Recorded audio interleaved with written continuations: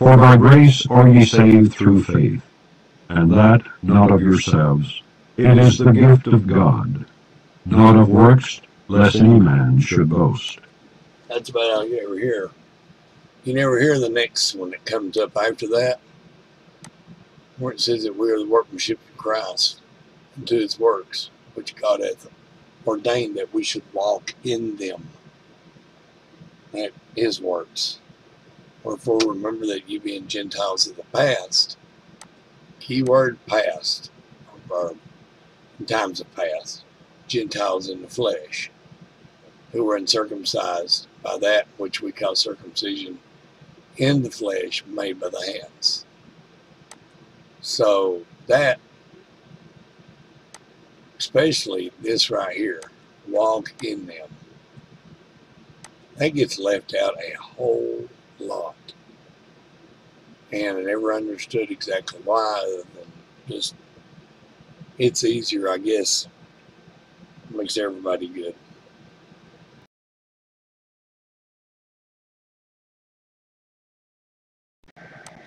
Chapter 2. My brethren, have not the faith of our Lord Jesus Christ, the Lord of glory, with respect of persons. For if there come unto your assembly a man with a gold ring, in goodly apparel, and there come in also a poor man in vile raiment, and ye have respect to him that weareth the gay clothing, and say unto him, Sit thou here in a good place, and say to the poor, Stand thou there, or sit here under my footstool, are ye not then partial in yourselves, and are become judges of evil thoughts? Hearken, my beloved brethren, hath not God chosen the poor of this world, rich in faith, and heirs of the kingdom which he hath promised to them that love him? But ye have despised the poor. Do not rich men oppress you, and draw you before the judgment seats? Do not they blaspheme that worthy name by which ye are called? If ye fulfill the royal law according to the Scripture, Thou shalt love thy neighbor as thyself, ye do well. But if ye have respect to persons, ye commit sin, and are convinced of the law as transgressors. For whosoever shall keep the whole law, and yet offend in one point, he is guilty of all. For he that said, Do not commit adultery, said also, Do not kill. Now if thou commit no adultery, yet if thou kill, thou art become a transgressor of the law. So speak ye, and so do, as they that shall be judged by the law of liberty. For he shall have judgment without mercy, that hath showed no mercy. And mercy rejoiceth against judgment. What doth it profit, my brethren, though a man say he have faith and have not works? Can faith save him? If a brother or sister be naked and destitute of daily food, and one of you say unto them, Depart in peace, be ye warmed and filled, notwithstanding ye give them not those things which are needful to the body, what doth it profit? Even so faith, if it hath not works, is dead, being alone. Yea, a man may say, Thou hast faith, and I have works. Show me thy faith without thy works, and I will show thee my faith by my works. Thou believest that there is one God, thou doest well. The devils also believe and tremble. But wilt thou know, O vain man, that faith without works is dead? Was not Abraham our father justified by works, when he had offered Isaac his son upon the altar? Seest thou how faith wrought with his works, and by works was faith made perfect? And the scripture was fulfilled, which saith, Abraham believed God, and it was imputed unto him for righteousness, and he was called the friend of God. Ye see then how that by works a man is justified, and not by faith only. Likewise also was not Rahab the harlot justified by works, when she had received the messengers, and had sent them out another way? For as the body without the spirit is dead, so faith without works is dead also. More than likely, what Paul was referring to was the 613 mitzvah laws that apply to Jews, and the 7 Noahide laws that apply to Gentiles. There existed at the time the Sanhedrin, and that consisted of 70 men and 1 leader.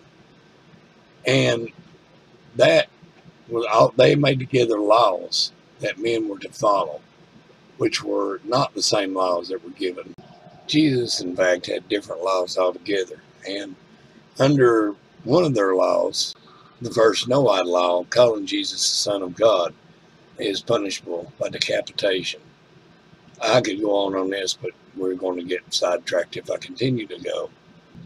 The Talmud, the Zohar, there's other Jewish writings. None of these were Hebrew. None of this had anything to do with the Hebrew. So could this be the laws and the rules that Paul was referring to? Some of these, such as this Babylonian Talmud outtake, you have to pause to read. And the reason being is, I'm not really going to get into depth on this. And I've found some images to kind of make it more interesting. So this is by all means, though, not all that there is. There's more that you should be getting from the Bible through Matthew, Mark, Luke, and John, where it's actually Jesus' words. I guess to surmise it, faith, if you have faith in something and you really love something, then you're going to do the works. And the works aren't going to be works. They're more of a byproduct of your faith. And you could look at it as it's a bridge. Faith is the road that you're on. And you can't really get to God or heaven because the bridge is out. Grace is the bridge. But you have to make an effort to go down that road to start with. You can't just happen upon it. It don't just happen. One last look thing here. Matthew 5. And seeing the multitudes, he went up into a mountain, and when he was set, his disciples came unto him. And he opened his mouth, and taught them, saying, Blessed are the poor in spirit, for theirs is the kingdom of heaven. Blessed are they that mourn, for they shall be comforted. Blessed are the meek, for they shall inherit the earth. Blessed are they which do hunger and thirst after righteousness, for they shall be filled. Blessed are the merciful, for they shall obtain mercy. Blessed are the pure in heart, for they shall see God. Blessed are the peacemakers, for they shall be called the children of God. Blessed are they which are persecuted for righteousness' sake, for theirs is the kingdom of heaven. Blessed are ye, when men shall revile you and persecute you, and shall say all manner of evil against you falsely, for my sake. Rejoice, and be exceeding glad, for great is your reward in heaven.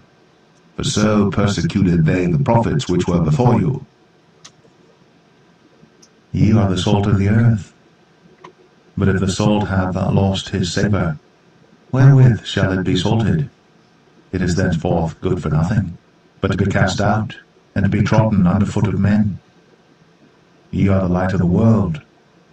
A city that is set on an hill cannot be hid. Neither do men light a candle and put it under a bushel, but on a candlestick, and it giveth light unto all that are in the house. Let your light so shine before men, that they may see your good works, and glorify your Father which is in heaven. Think not that I am come to destroy the law or the prophets. I am not come to destroy, but to fulfill. For verily I say unto you, till heaven and earth pass, one jot or one tittle shall in no wise pass from the law, till all be fulfilled. Whosoever therefore shall break one of these least commandments, and shall teach men so, he shall be called the least in the kingdom of heaven.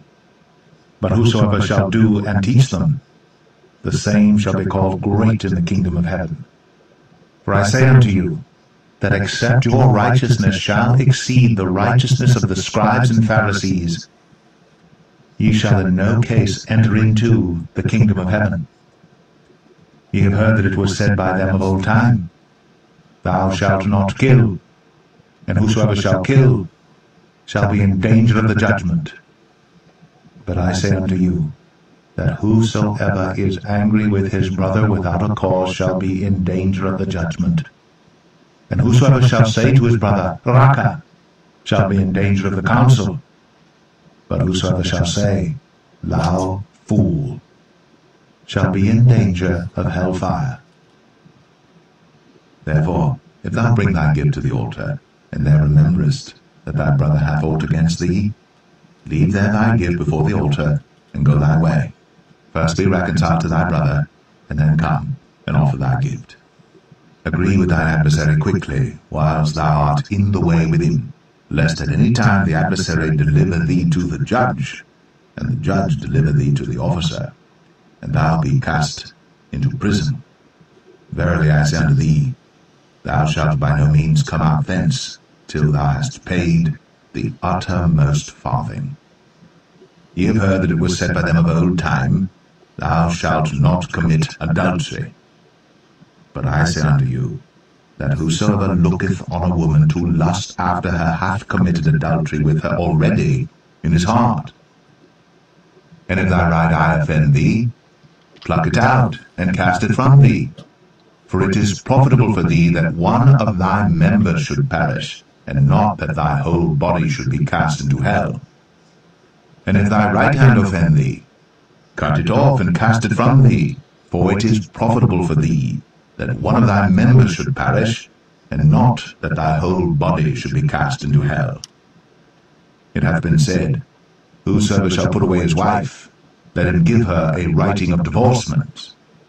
But I say unto you, that whosoever shall put away his wife, saving for the cause of fornication, causeth her to commit adultery, and whosoever shall marry her, that is divorced, committeth adultery. Again ye have heard that it hath been said by them of old time, Thou shalt not forswear thyself, but shalt perform unto the Lord thine oaths. But I say unto you, swear not at all, neither by heaven, for it is God's throne, nor by the earth, for it is his footstool, neither by Jerusalem, for it is the city of the great King. Neither shalt thou swear by thy head, because thou canst not make one hair white or black. But let your communication be, yea, yea, nay, nay. For whatsoever is more than these cometh of evil. Ye have heard that it hath been said, An eye for an eye, and a tooth for a tooth. But I say unto you, that ye resist not evil. But whosoever shall smite thee on thy right cheek, turn to him the other also. And if any man will sue thee at the law, and take away thy coat, let him have thy cloak also. And whosoever shall compel thee to go a mile, go with him twain. Give to him that asketh thee, and from him that would borrow of thee turn not thou away. Ye have heard that it hath been said, Thou shalt love thy neighbor, and hate thine enemy. But I say unto you, love your enemies, bless them that curse you, do good to them that hate you, and pray for them which despitefully use you and persecute you, that ye may be the children of your Father which is in heaven, for he maketh his sun to rise on the evil and on the good, and sendeth rain on the just and on the unjust. For if ye love them which love you, what reward have ye? Do not even the publicans the same? And if ye salute your brethren only, what do ye more than others? Do not even the publicans so? Be therefore perfect, even as your Father, which is in heaven, is perfect.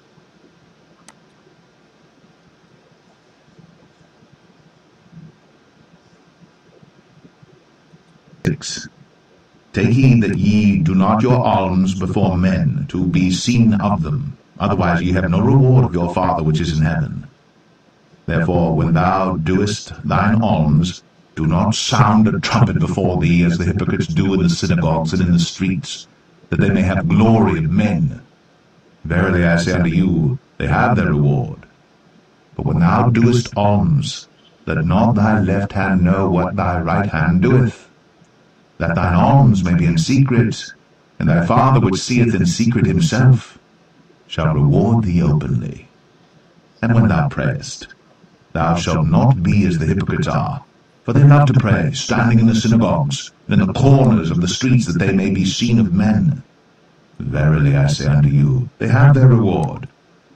But thou, when thou prayest, enter into thy closet, and when thou hast shut to thy door, pray to thy Father which is in secret, and thy Father which seeth in secret shall reward thee openly. But when ye pray, use not vain repetitions, as the heathen do, for they think that they shall be heard for their much speaking. Be not ye therefore like unto them, for your Father knoweth what things ye have need of, before ye ask him. After this manner therefore pray ye, Our Father, which art in heaven, hallowed be thy name. Thy kingdom come, thy will be done, in earth as it is in heaven. Give us this day our daily bread, and forgive us our debts, as we forgive our debtors. And lead us not into temptation, but deliver us from evil. For thine is the kingdom, and the power, and the glory, forever. Amen. For if ye forgive men their trespasses, your heavenly Father will also forgive you. But if ye forgive not men their trespasses, neither will your Father forgive your trespasses. Moreover, when ye fast, be not as the hypocrites, of a sad countenance, for they disfigure their faces, that they may appear unto men to fast. Verily I say unto you, they have their reward. But thou, when thou fastest, anoint thine head, and wash thy face, that thou appear not unto men to fast, but unto thy Father which is in secret, and thy Father which seeth in secret shall reward thee openly. Lay not up for yourselves treasures upon earth, where moth and rust doth corrupt, and where thieves break through and steal. But lay up for yourselves treasures in heaven, where neither moth nor rust doth corrupt, and where thieves do not break through nor steal. For where your treasure is, there will your heart be also. The light of the body is the eye. If therefore thine eye be single, thy whole body shall be full of light. But if thine eye be evil, thy whole body shall be full of darkness. If therefore the light that is in thee be darkness, how great is that darkness? No man can serve two masters, for either he will hate the one and love the other, or else he will hold to the one and despise the other. Ye cannot serve God and mammon. Therefore I say unto you, take no thought for your life, what ye shall eat, or what ye shall drink, nor yet for your body, what ye shall put on. Is not the life more than meat, and the body than raiment? Behold the fowls of the air, for they sow not, neither do they reap, nor gather into barns. Yet your heavenly Father feedeth them. Are ye not much better than they?